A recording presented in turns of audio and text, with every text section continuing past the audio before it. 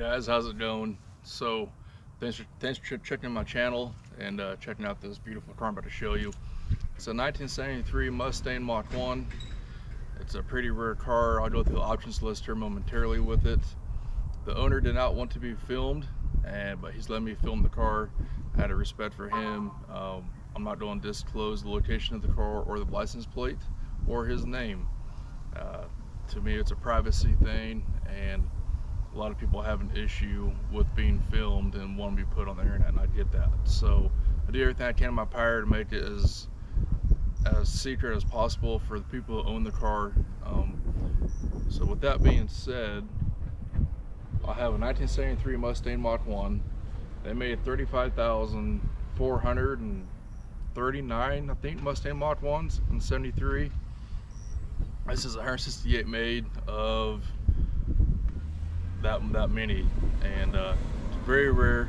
It's painted medium blue metallic. It is the factory color for this car, and it's a very rare color option for this car. So only 168 people chose that option in 1973.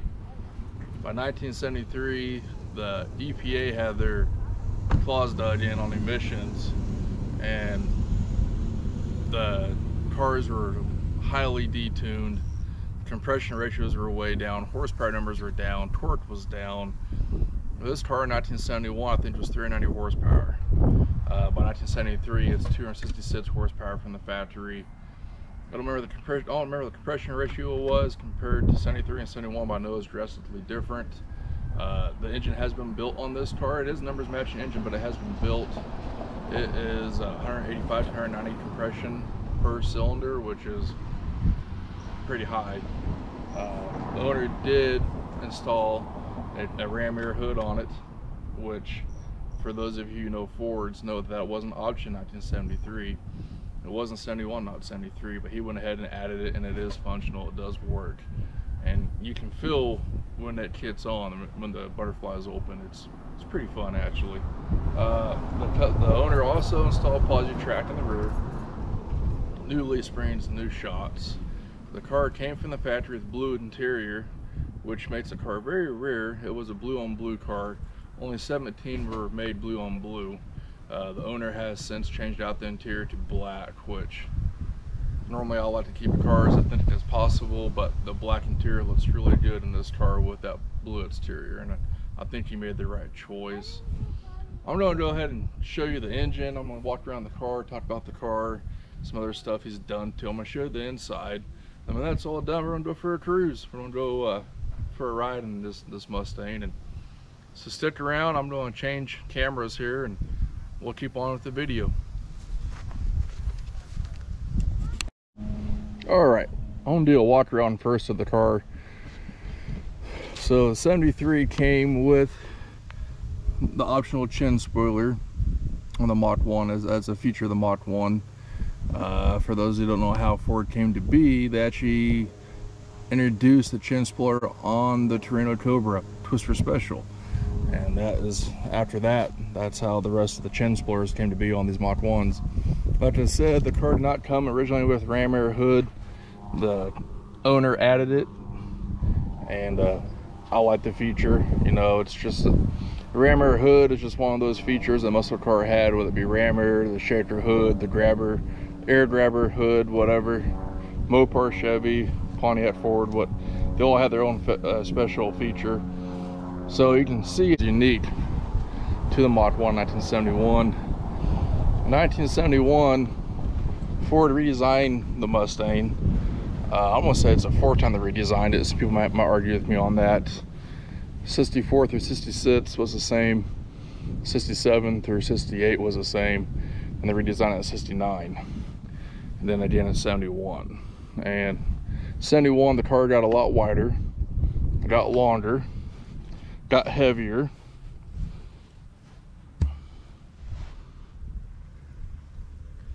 So something to remember is the honeycomb. So the honeycomb grill in the back, as far as I know, I think all Mach 1s had that. I mean, even the new Mach 1s of today still have the honeycomb in the back. That was always a feature of the Mach 1. Has the spoiler And it is adjustable to some extent if you want to adjust it. The owner put it where he liked it at as far as how it looks.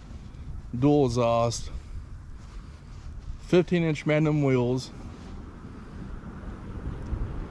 Now I don't know if these are the wheels that came stock on the Mustang or not. I don't want to lie to you and say they are. I know they're new, so, but they look sharp. They look really good on that car. It's a driver. It's not a trailer queen. It's just driven quite often.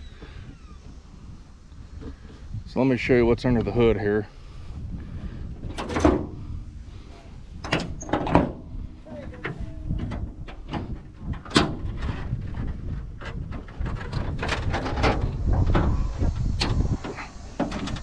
And there you go. So like I said before, it is vacuum operated. It does work. The ram mirror does work on this car. It was a factory AC car. We went ahead and added a new compressor to it. So I'm not sure what the compression ratio is on this car as far as like 8:5, 10:1, what, I don't know. But I know it is 185 to 190 per cylinder PSI, which is a lot. Most cars got about 135 in them. So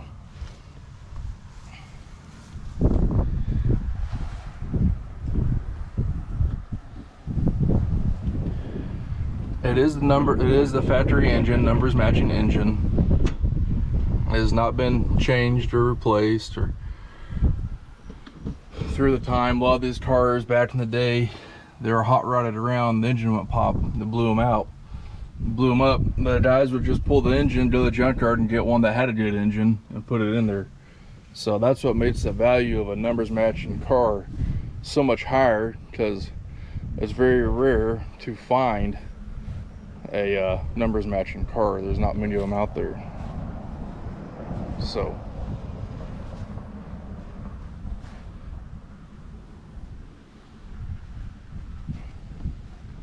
let's close this hood.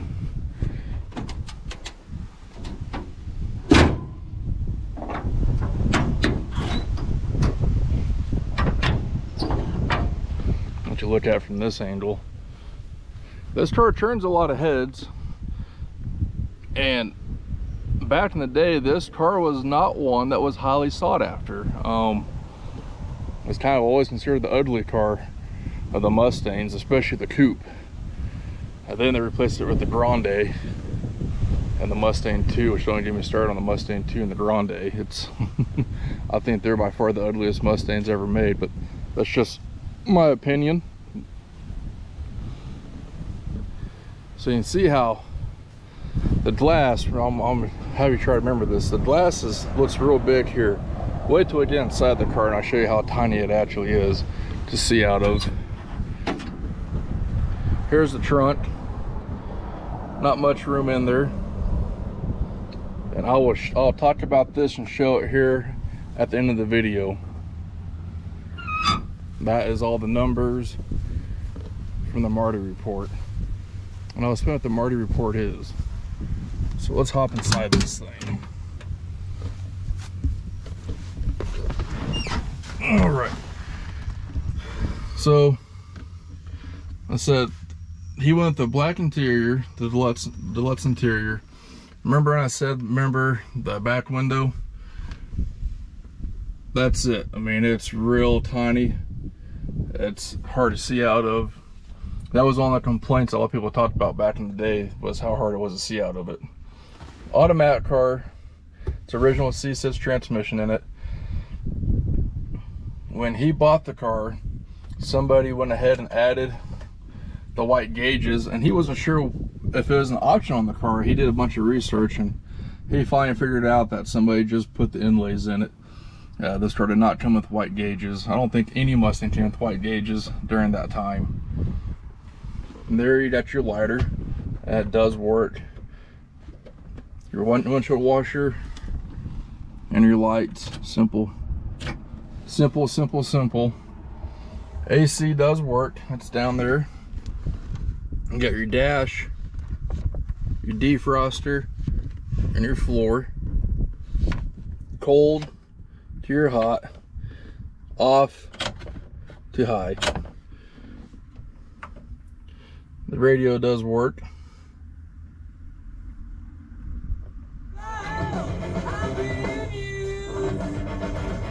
You got your typical speaker in the front and speaker in the back, and that's it. Let me hop out of here so you can see the wood grain. It's sharp looking. Let's see, oh, what's in the glove box? Bunch of nonsense. And you know how deep it is. Alright.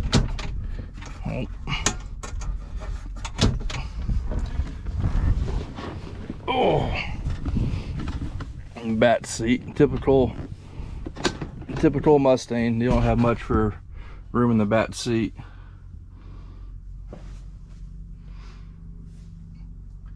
And trying to clean that window is a giant pain in the butt, because you gotta get way up in there like a monkey, upside down monkey, trying to clean it. But yeah, just that black interior really brought the whole car together as far as the blue goes. I think the medium blue that would have came for the interior would have been, it just wouldn't have matched as good as the black, especially when you got the flat black hood and the black on the door.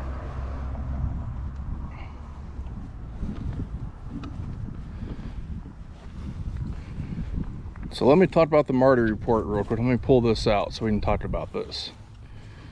I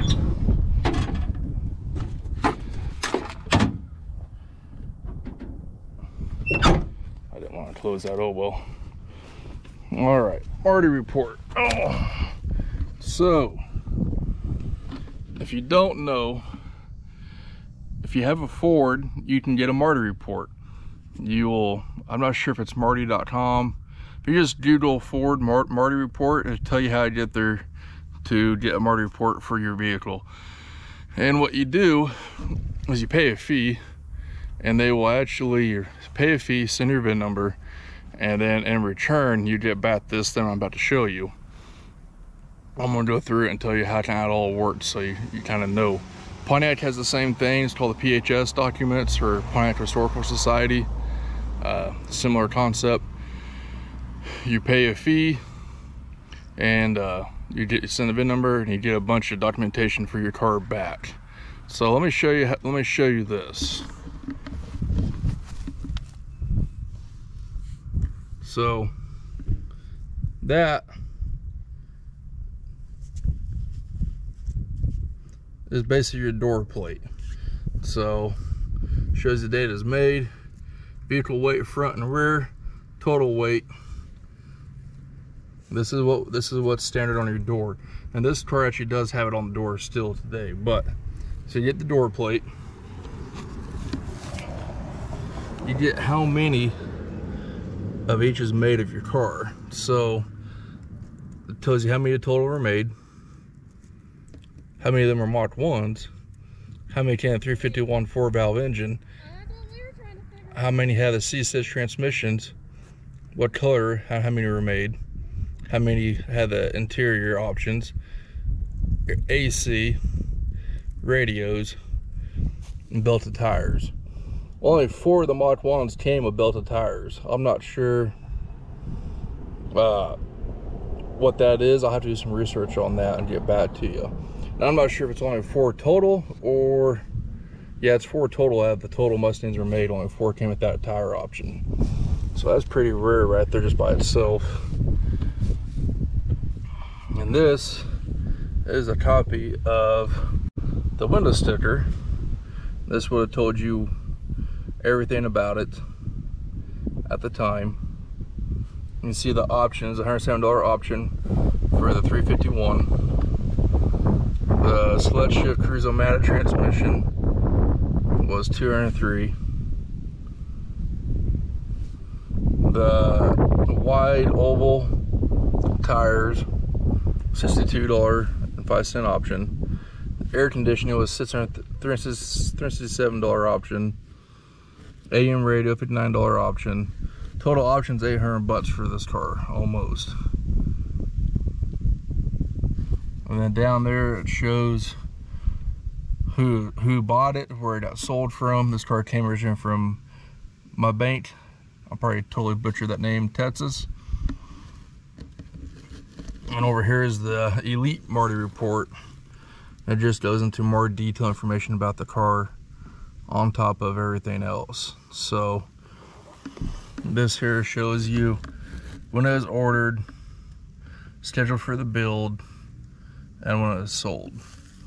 So the car was ordered, the Ford got the order sheet in 11/28/1972. The car is sold on December 26, 1972, literally a day after Christmas. That's quite the Christmas present, you know it. And it shows you how many had that paint code total, all of them, how many came with the paint code, with the trim, engine codes, and all of that. So pretty rare. But if you have a classic car, the Marty report, I highly recommend. If you have a classic Ford, the Marty report, I highly recommend you do it. If you have a Pontiac, I highly recommend you do the Pontiac Historical Society.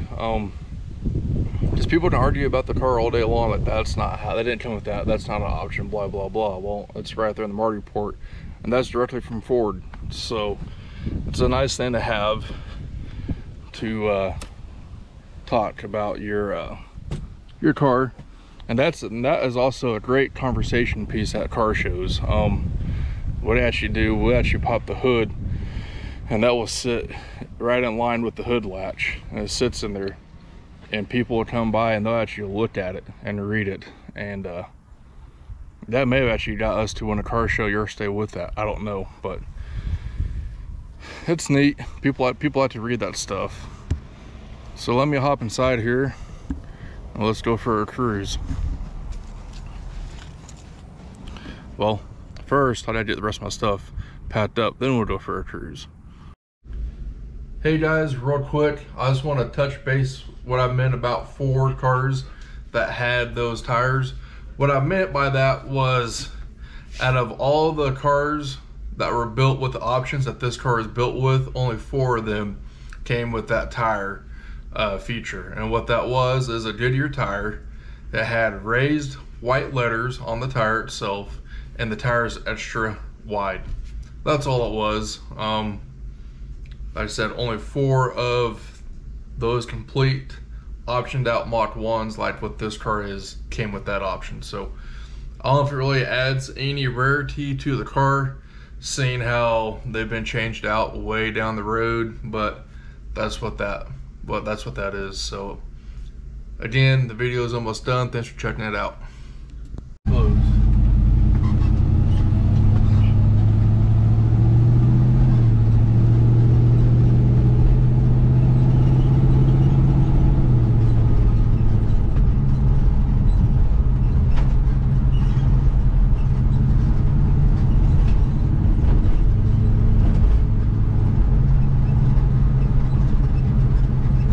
With old cars, you always have squeaking, it seems like. Someplace, somewhere squeaks. I think this is coming from the dash. I don't know. It does get annoying, I'm not gonna lie.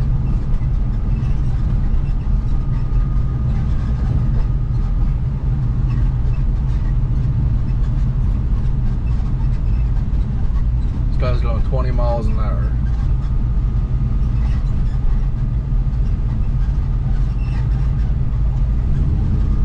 Car actually does handle really well. I said the owner put Posi-Track in the back of it.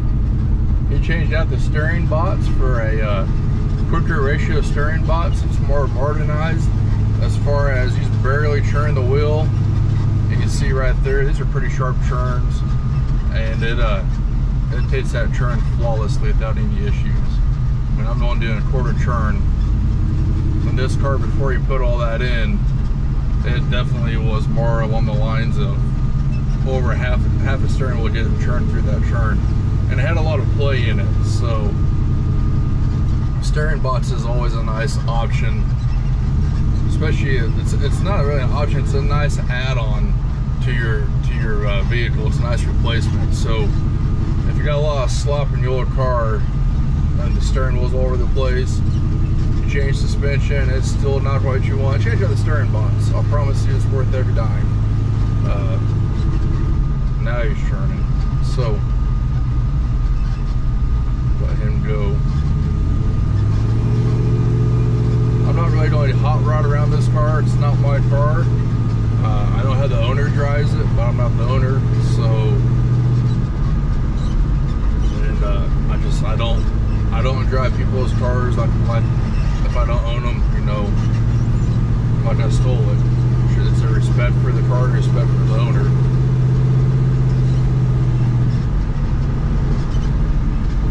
Oh, squirrel. Why did the camera pick that up?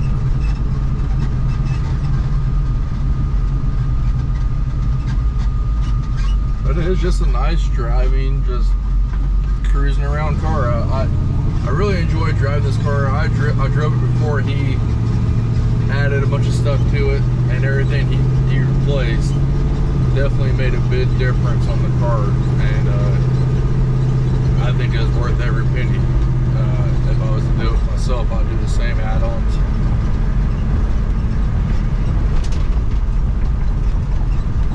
Oklahoma roads, they're not very they're not friendly, man. They beat you up. So I'm sure if I was on a smooth road you wouldn't hear any squeaking, but there's a lot of flats in the body and stuff just from these roads that beat these cars up.